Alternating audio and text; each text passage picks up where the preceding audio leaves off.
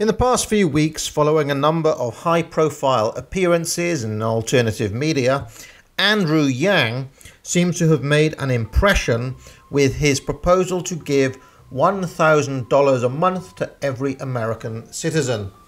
This replaces welfare, so if the person is currently receiving, let's say, $700 a month in welfare, then they'd only receive $300 a month in UBI.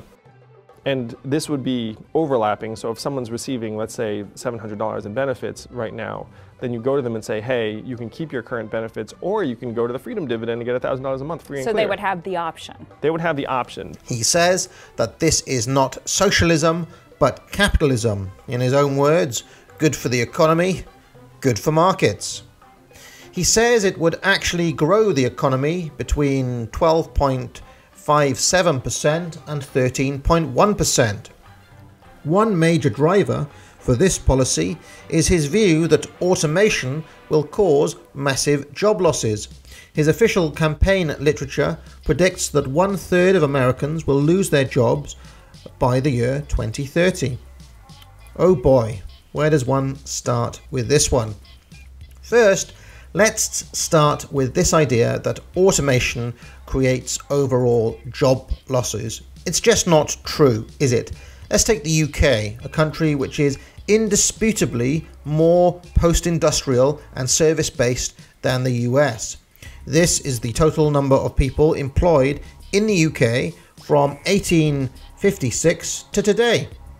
In this 150-year plus stretch of time, we saw the rise and then complete collapse of UK manufacturing, including the entire coal industry and the steel industry, and the enormous mills and textiles factories that made this country an economic powerhouse in the 19th century. And yet, more people have jobs today in this country than they did in 1976 or indeed 1886.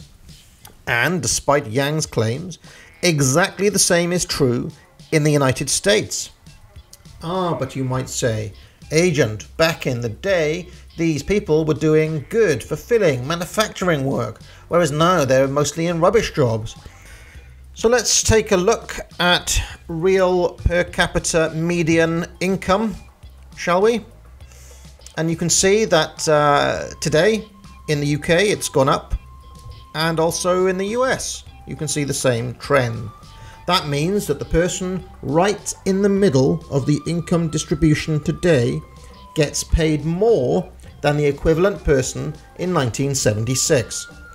So the basic claim being made by Andrew Yang is just incorrect on a factual level. The productivity gains made by automation create new opportunities to make money elsewhere. This current scare is no different to someone worrying about what all the out-of-work typists were going to do once computers replace them, or somebody worrying about the horse and carriage industry, which employed, remember, hundreds and thousands of people for centuries. You know, those people's jobs were suddenly completely outmoded when Henry Ford popularized the automobile. Whatever were they all going to do?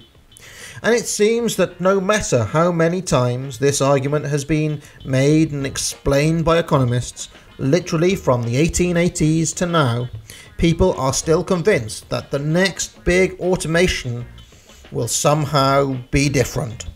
Their feelings don't care about your facts. They can see the typists and the horse and the carriage.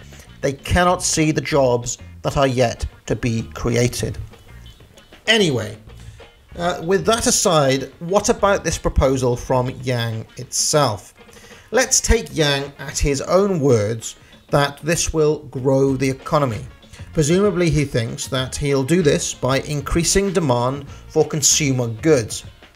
Let's pretend we have 5 basic groups of people in the economy. The very rich people who have, let's say, 10k a month to spend, the reasonably well-off people who have 5k a month to spend, those in the middle with 2k a month to spend, and those who are struggling to get by with about $500 to spend, and then people who literally earn nothing. We also have a bunch of goods at different price points. Our 10 grand guy, his monthly spend might look something like this. He buys a car, some clothes, 100 meals, and a TV, and then puts 5k into savings and investments. $500 guy, he might look more like this. He can't afford the TV or the car, and he also has to buy fewer meals, but he puts about $140 in the bank. Our $0 guy looks like this. He buys nothing and saves nothing.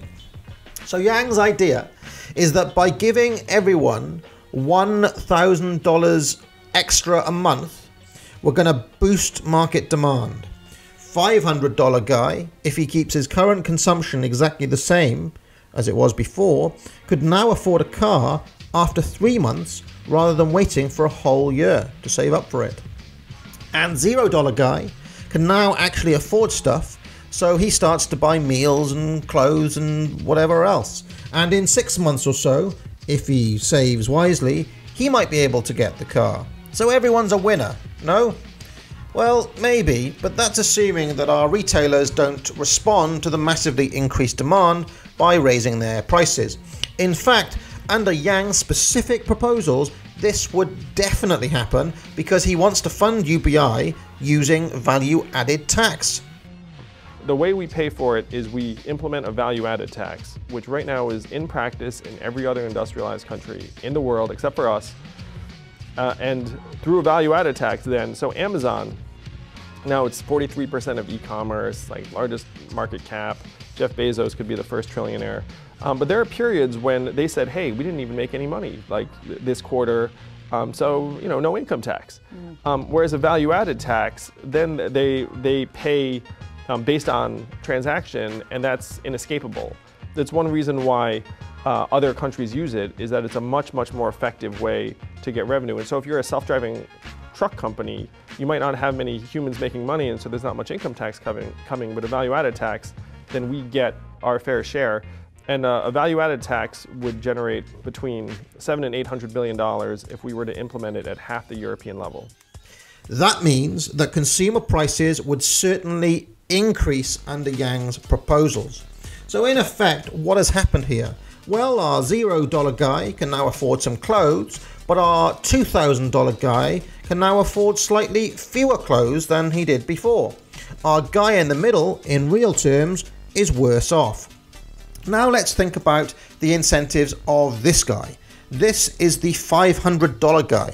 He currently does some menial labor for $500 a month, and work is typically something people do for necessity, not because they particularly like it. Humans generally prefer leisure to labor. So here he is after UBI. Now weigh up the benefits and costs. Do you want this or do you want this? Let's have a look at that choice again. This or this?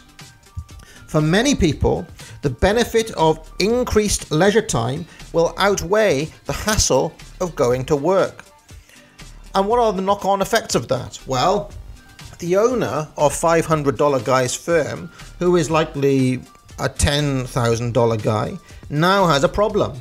All of his workers who were on $500 have left to go home to play video games.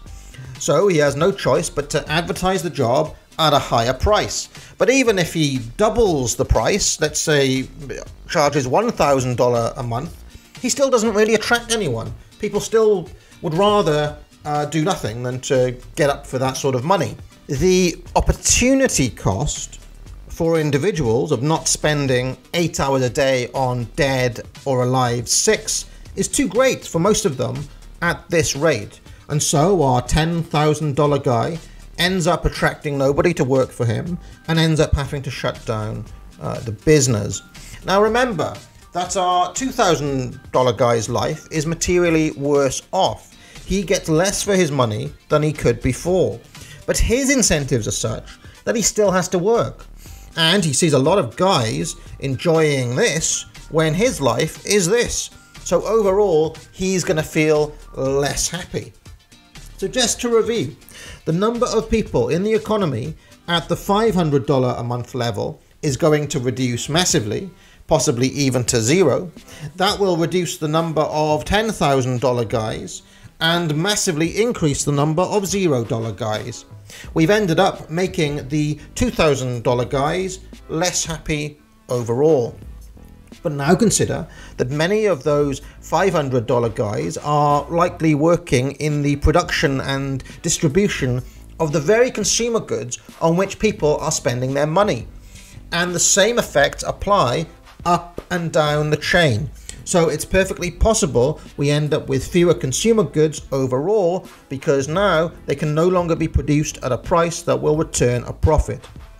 These are just some of the likely effects of this policy. I've not even started to consider how it might affect, for example, housing costs. That is, the cost of rent and indeed house prices.